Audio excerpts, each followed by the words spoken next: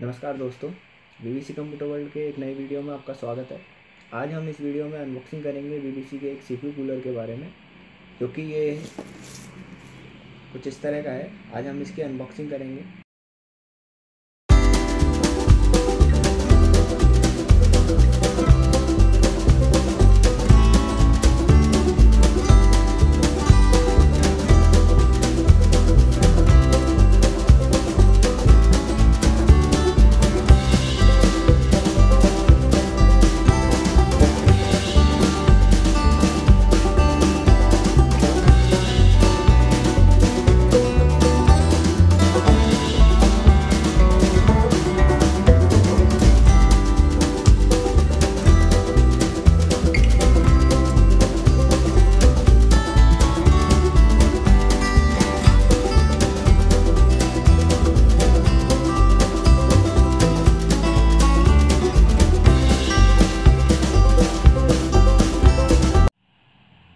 अब हम इसकी अनबॉक्सिंग करेंगे।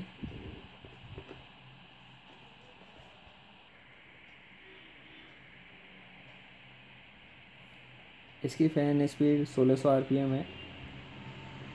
फ़ैन का साइज़ 108 mm है।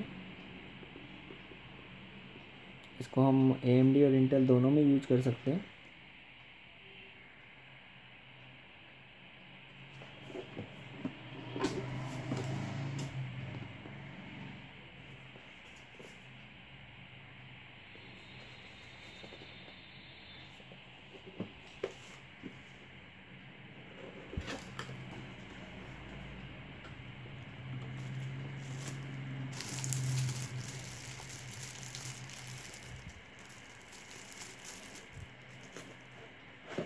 इसके साथ इंटेल के लिए एक लॉक दिया गया है। ये इस लॉक के 4 स्क्रूज हैं और ये आपका कूलिंग पेस्ट है इसमें।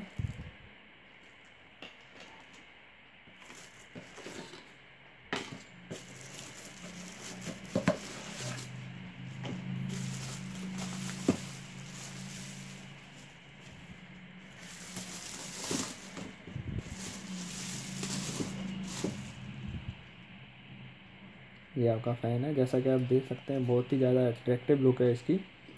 और ये इसका फ़ैन भी काफ़ी बड़ा है। इसके अंदर आपके 2 हीट पाइप दिए गए हैं।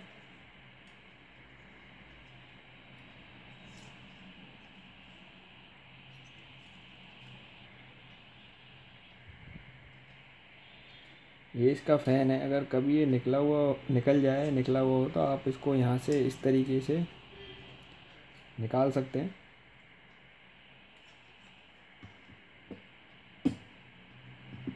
ये अगर इस तरीके से निकला हुआ हो तो आपको सिर्फ ये दोनों पिन इसके कोने में लगाने हैं, एक यहाँ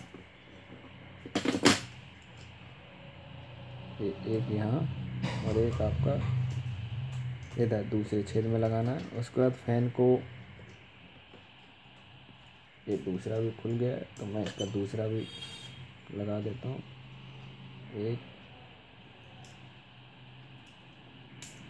ये आपका दूसरा।